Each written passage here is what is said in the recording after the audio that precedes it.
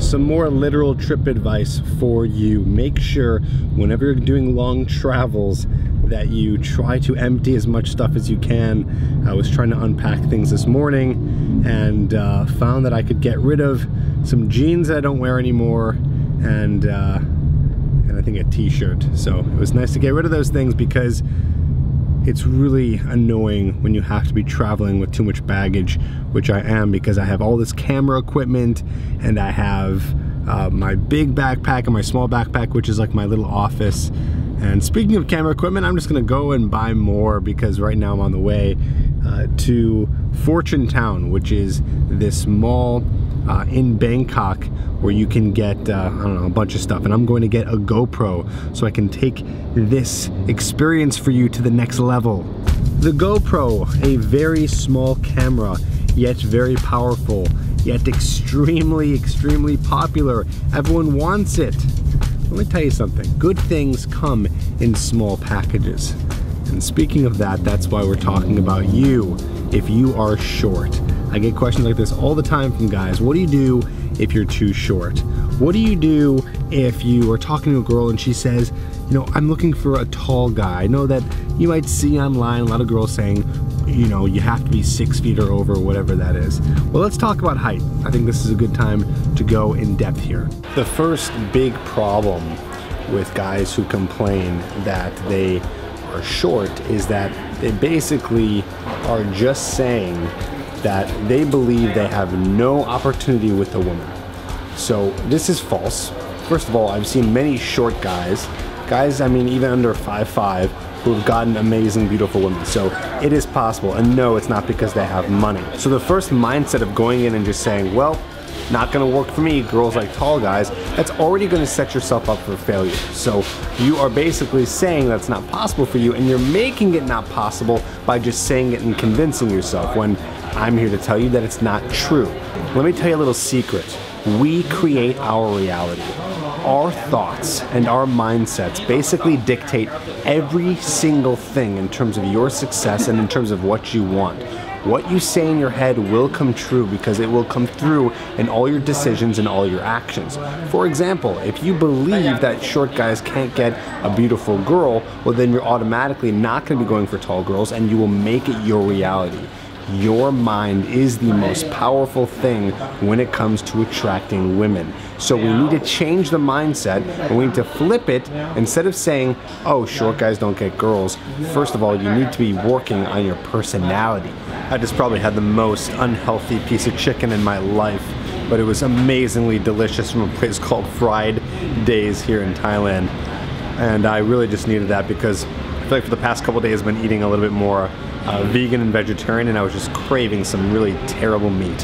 What I'm talking about here about building your personality is really about building the intangible part of you that truly attracts women. We've been raised and taught that it is looks that attract women, and you might even think that because you are attracted to a woman because of her looks in the very beginning. But the truth is that women are more attracted to your personality and to the way you behave. So being short, being tall, being fat, being skinny, these are all things that matter to a much smaller degree because a woman is looking to know how you act. Are you fearless? Are you courageous? Are you able to be comfortable around her? Can you be strong enough emotionally to provide for the relationship, to provide for the family? These are the things that she really wants. I know that might seem to be really just weird for you because usually you're seeing on profiles girls saying things like, I want a guy over 6 feet, I want a guy who's tall. But hear me out when I say they say those things but they don't know what they actually want. Of course they want a guy who's tall.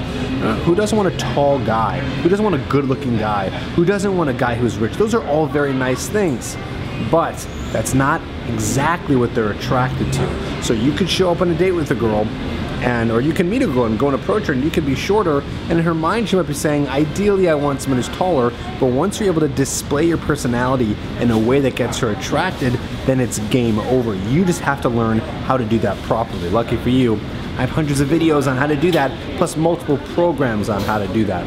But trust me when I say, it doesn't matter how short you are, it's the way you act when you are with her. All right, let's get back to the Uber now. So I wanted to continue and say that, you know what, I could say all this stuff to you, and you might be a short guy. You might even write in the comments below like, yeah, Tripp, easy for you to say, you're not short. Easy for anyone else to say. They don't have to deal with what it's like to be a short guy.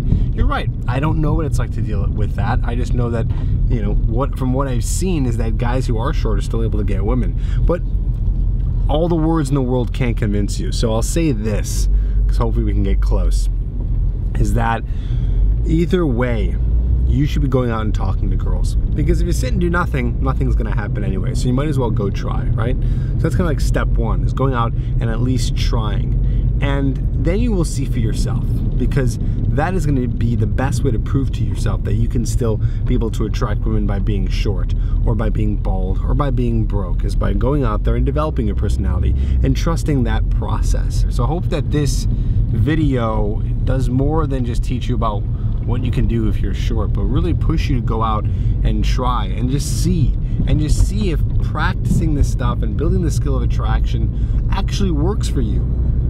I know it can. It did for me. All right, this is gonna be a long journey and I'm taking you with me. About to take a 7-hour bus ride with all this luggage all the way down to some small town where we're gonna hop on a catamaran, which is then for 2 hours gonna take us all the way to Koh Tao. So here's Koh Tao. You can see that. That's just a small little baby island. So here we go.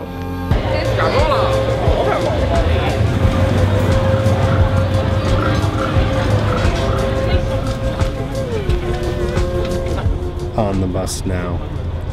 This is going to be a long ride. Get out of here. I think one thing you need to do with the way you look is really own everything about you. You know, everyone is going to be able to say something about their bodies that they're not going to like. They're short, they're fat, they're too skinny, they have a kind of an oversized nose. You know, it happens. Maybe their bottom teeth are a little crooked, whatever. You know what, these are things that might bother me from time to time, but I own it. This is me. There's nothing I can do about it, so I try to move forward. So I'm asking you, you know, if you're a little bit shorter than most other guys out there, or maybe you're not and you're just self-conscious about it, I want you to own it. I want you to really love every single part of yourself, because that's the only way you're gonna win in this game. Getting much closer here at a dock here. Gonna be waiting for the ferry, which is gonna come pick us up and then head over all the way to Koh Tao.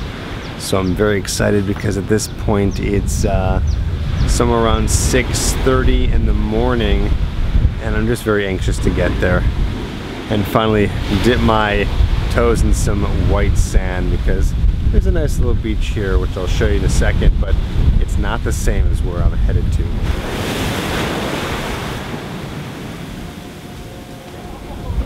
Okay, finally made it to paradise, and I wish I got B-roll of this, but man, I got so sick on the boat right here. So we left from the pier, we got on the boat, and for 2 hours straight I was just puking in the bag. And I was not the only one. There was about maybe 20 other people doing the same thing, because we were taking a catamaran, which is like this huge boat that just takes you speeding down the ocean, and the waves were choppy and it was bad news. But I'm feeling better. I'm here, I'm in paradise, and I hope you stuck with me through this whole episode. I know it was kind of long because I was teaching you guys some stuff about what it means to be short and still be able to attract women. I think you know by now. Put your biggest takeaway down below. Let's have this conversation in the comments. Let's talk about, guys, you guys, if you are still insecure about being short. And here's what I want you to do. I want you to write in the comments down below. If you are short, I want you to write down, I'm short and I own it. That's right, write that down in the comments right now. I'm short and I own it. We're gonna own it. Every single little piece of insecure body part you have. We're gonna own it. All right, I'll see you tomorrow. Peace.